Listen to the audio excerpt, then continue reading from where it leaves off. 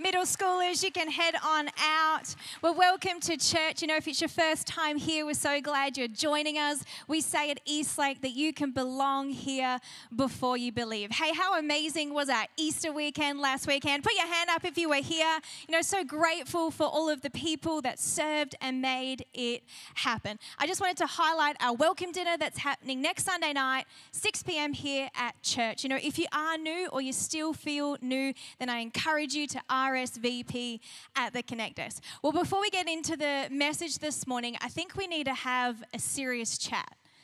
I just want to take a moment to talk about the mo. Now, I almost convinced Josh to get rid of it, and then Sunday rolls around and you're all just too encouraging. He even got a message last night saying, "Do you still have the mo? I'm loving it." So I feel like I need some support. Say no to the mo. Is anyone with me? Wow, I feel really supported. Well, I'm glad we could have that chat.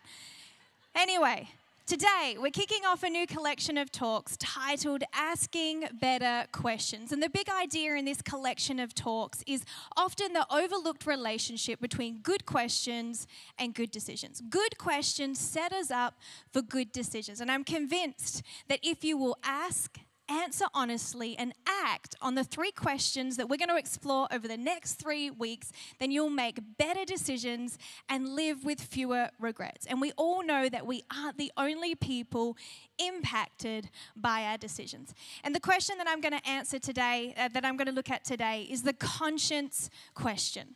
The conscience question. But first, I'm going to open in prayer. God, we thank you for your spirit that is here among us, Lord. I just pray that we have open ears to hear, open hearts to receive what you want to speak to us, Lord. It's not my words, but your words, Lord. And I just pray you calm my nerves, Lord, and you speak through me, and we just get to glorify your name this morning. In Jesus' mighty name, amen. Everyone said amen. Well, I want to begin by asking a question which I'm sure you've all pondered most of your adult life. Why do people who've had too much to drink make bad decisions?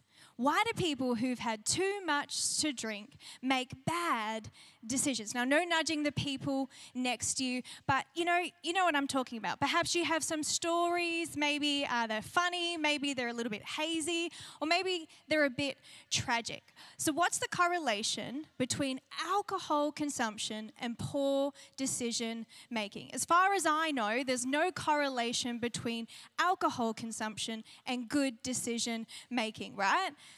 I've never heard a story that concluded with, "It was a good thing I was drunk, otherwise I may have made a bad decision," right? It doesn't happen that way. So back to my really bad question. Why do people who've had too much to drink make bad decisions? I did some science this week.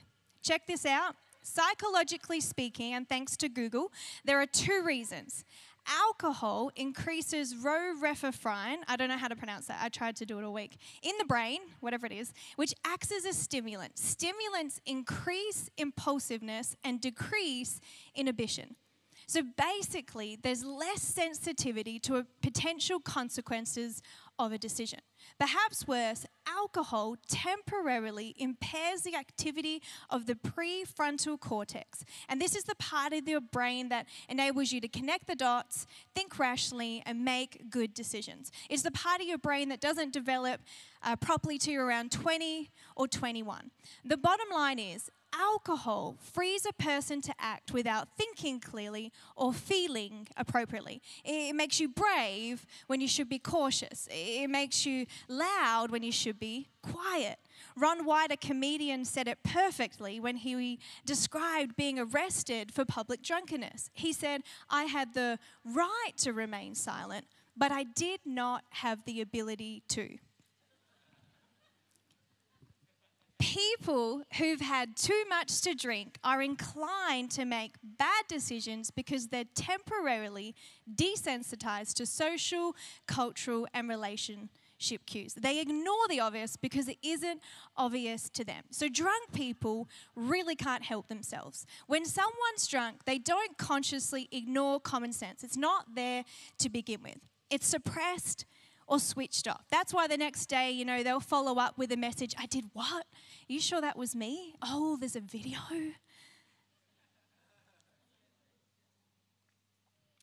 So what does this have to do with you? Well, if you're drunk, it should be obvious, but of course it isn't obvious because I covered that. But if you're sober, which I'm hoping that's most of you this morning, I'll tell you what this has to do with you and what it has to do with all of us. While intoxicated people can't pay attention to internal and external cues, sober people, which is you and I, we often choose to ignore external or internal cues. Intoxicated people have basically silenced their conscience, but sober people, we often choose to ignore our conscience. It's that internal tension competing for our attention, if we consider an option, if chosen, may lead to regret. Intoxicated people can't help themselves, but often sober people, we don't help ourselves. And the truth is, the results are just as devastating. So we should pause and ask ourselves every time we're making any decision, is there a tension that deserves my attention? If you're going to write down anything this morning, write this question down. Is there a tension that deserves my attention? While I'm making a decision and considering options, does one create a tension? Sometimes, more times than I think we'd like to admit, an option we're considering creates tension inside of us. Something about it doesn't exactly feel right. It gives us a cause and pauses us to hesitate. And initially, we have no idea why. And I've heard this referred to as a red flag moment. But you all know what I'm talking about, right? It's that internal sense that something about it doesn't feel right. And when that happens, you owe it to yourself to pay attention to the tension. Don't ignore it. Don't brush it by. Don't rush by it. Don't talk yourself out of it. Pay attention to it and even let it bother you. The problem, of course, this isn't easy to do, and it isn't easy for all the same reasons that we've talked about. Our schedules compress things. Sometimes we're in a hurry. Sometimes other people are in a hurry. Sometimes the salesperson in our head is in a hurry. If something about him bothers you, if something about her bothers you, let it bother you. If that job offer, invitation, fine print bothers you, let it bother you. Face it and embrace it. Don't ignore it. I like this quote, face that tension until it either goes away or you decide to go a different way. Pay attention to the tension. If you don't, we'll get to that in a minute. So let's get into the Word of God this morning. The scripture and story I want to look at is from 1 Samuel 24. So let's see what we can learn from the Bible. That's why we're at church, right? 1 Samuel 24, verse 4. Says, now's your opportunity, David's men whispered to him.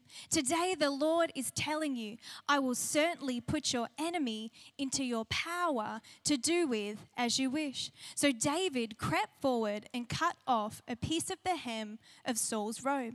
But then David's conscience began bothering him because he had cut Saul's robe. He said to his men, the Lord forbid that I should do this to my Lord the king. I shouldn't attack the Lord's anointed one, for the Lord himself has chosen him.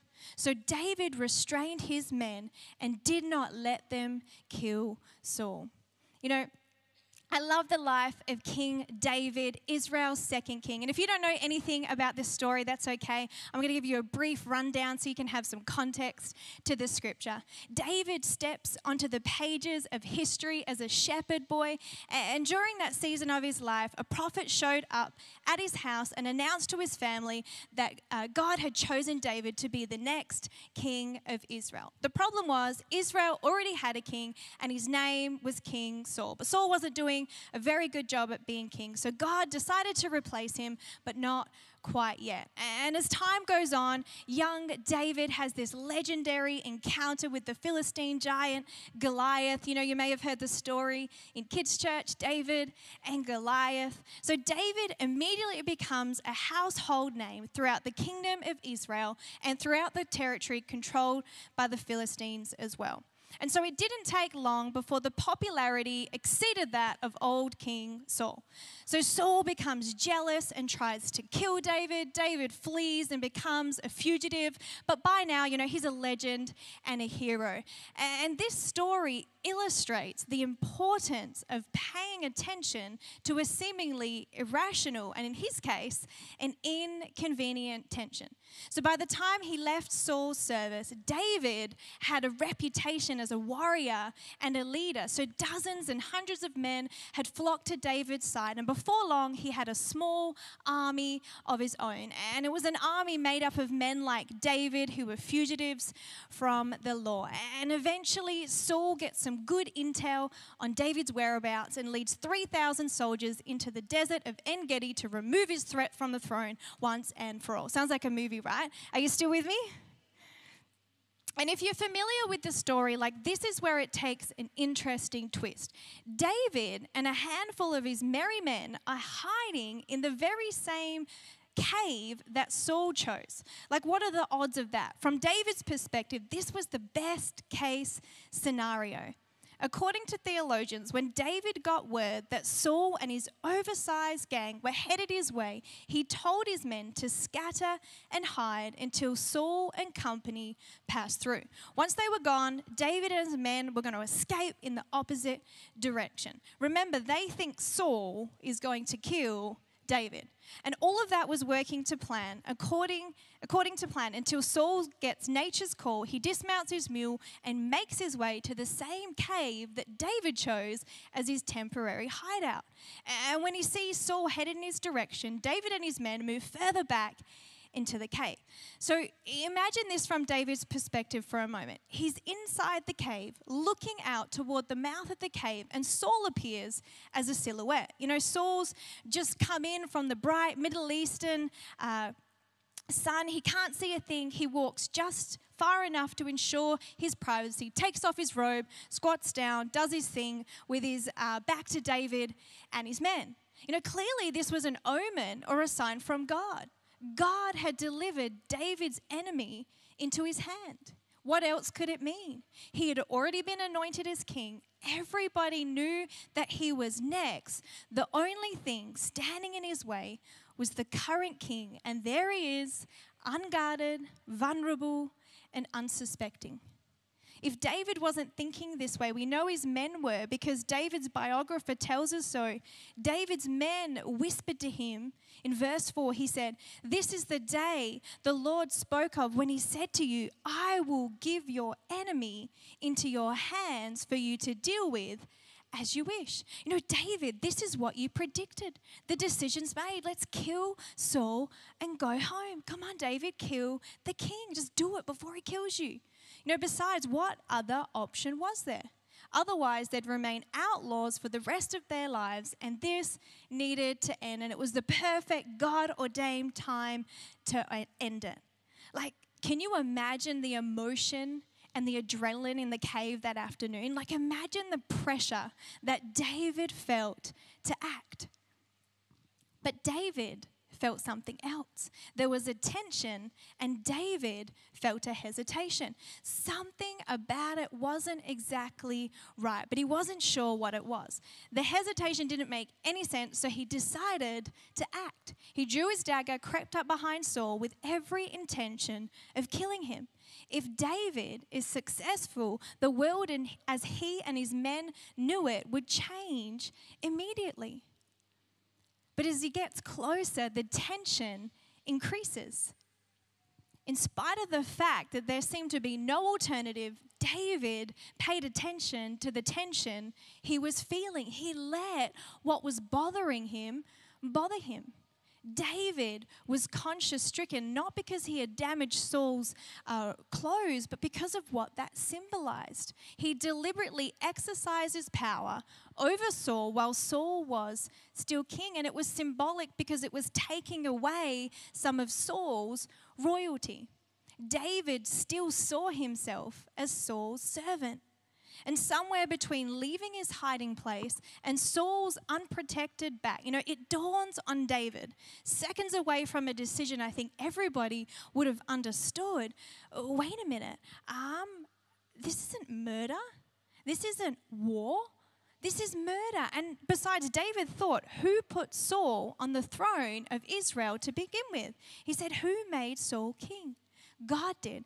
Who am I to replace what God put in place? This is the part of the story where we all have something in common with David. He didn't know what the outcome of killing Saul would be. He thought he did, but there was no guarantee that things were going to work out the way David envisioned them working out, right? He thought he knew. His men thought they knew. Kill the king, become the king. The problem would be solved, right? What's up with all the hesitation? But there was no guarantee that that would be the outcome. Please don't miss this. One of the reasons we ignore the tension when we're making a decision, or the reason we push through and ignore the advice of other people, or even the voice of our conscience, is we believe we can predict the future. We're convinced we can predict outcomes. We think we know, but we don't know. You don't always predict outcomes accurately, do you? Does anybody? Turn to the person next to you and tell them what they're thinking right now.